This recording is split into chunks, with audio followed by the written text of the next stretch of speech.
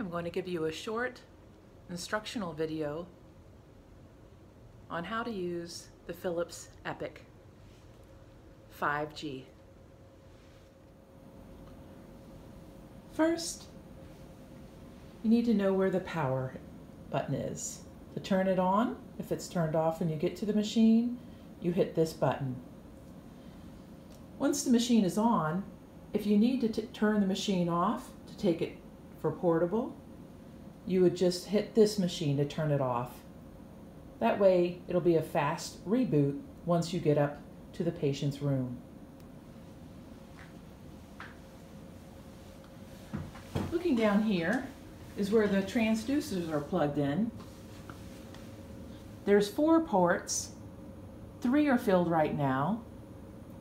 To change a transducer, you simply flip this switch that way and it comes out.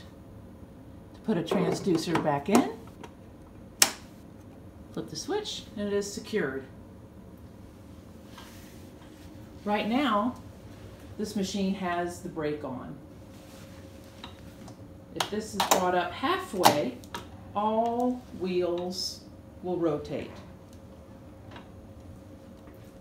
If it is brought up all the way, then these wheels right here will lock in place. And that's the easiest way to push it down the hall.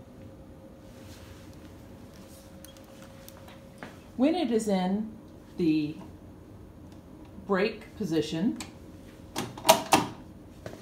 then you can use this switch right here on the handlebar. You compress it once and you can move this all around. Bring it back up and then hit it again to lock it in place. When imaging on this machine,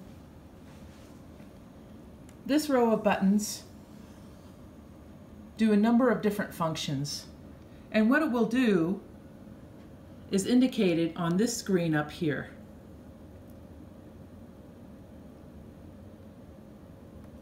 And see here, this button has no use right now because there is nothing on this screen. Same thing here. This button is used for the dynamic range. And turn it, and you can see the dynamic range change. When you're imaging and you want to freeze, you hit this button and hit it again to unfreeze. Once you have frozen it, if you would like to annotate on your image, you hit this button here. And then you will have a number of selections on what to hit depending on what protocol you're using. Move the machine to get that light out of the way there.